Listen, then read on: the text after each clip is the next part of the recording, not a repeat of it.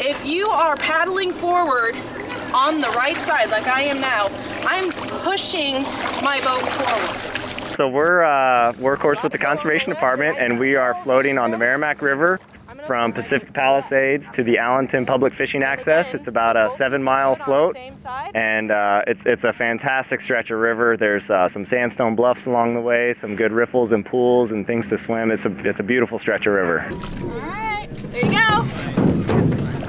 You know we probably went 2 different ways. I'm scared, kind of. What are you afraid of? I don't know. I don't want my boat to flip. That's what I'm afraid of. So. I can't. Yes, you can. You can. You'll be okay. Go ahead. Yeah, go ahead. Just.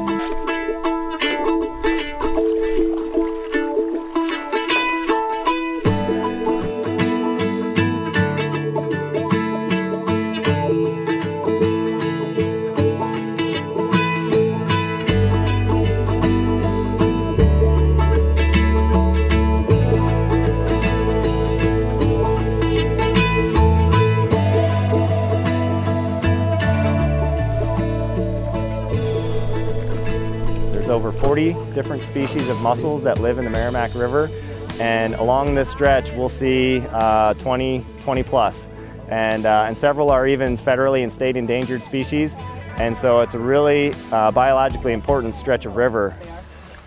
This one is called a washboard mussel, one of our larger ones. They get almost twice the size of this, and mussel this size could be a century old. Wow. Up in the pond. Here, Carrie, look at this one. Is that a bug? Yeah. Oh, wow.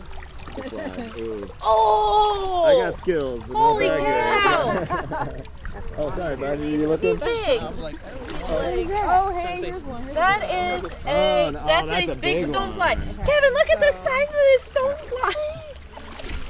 When we're looking at aquatic invertebrates, it's not so much how many different kinds we find, but what species we find. We really want to find those species that are not tolerant of pollution, because when they're in our rivers, we know that our rivers are clean if they're there. Not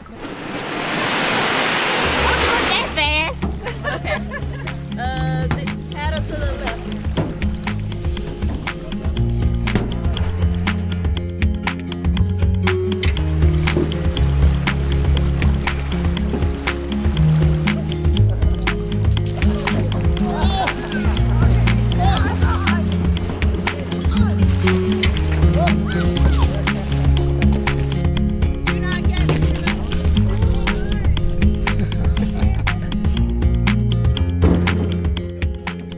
I liked it very much. I might think about coming back out here with my family.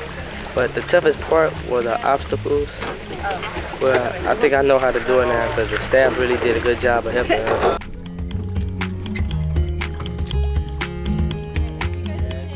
I'll definitely paddle again.